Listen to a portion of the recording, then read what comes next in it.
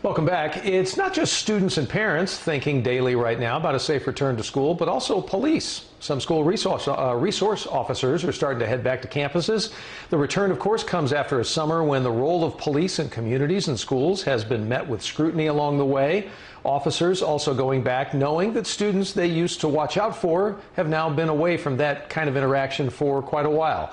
But officers in Bedford today told us that they are eager to start their roles in schools again and to have students there with them in person. I understand that folks are scared, and we as parents, we're concerned as well.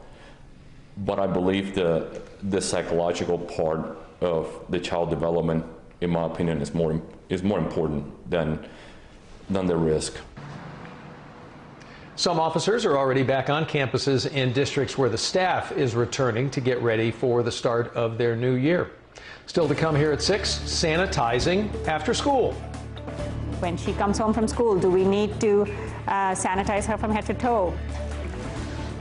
The after-school precautions that some health experts say children and parents should take to help minimize the risk, and which ones they say are probably unnecessary.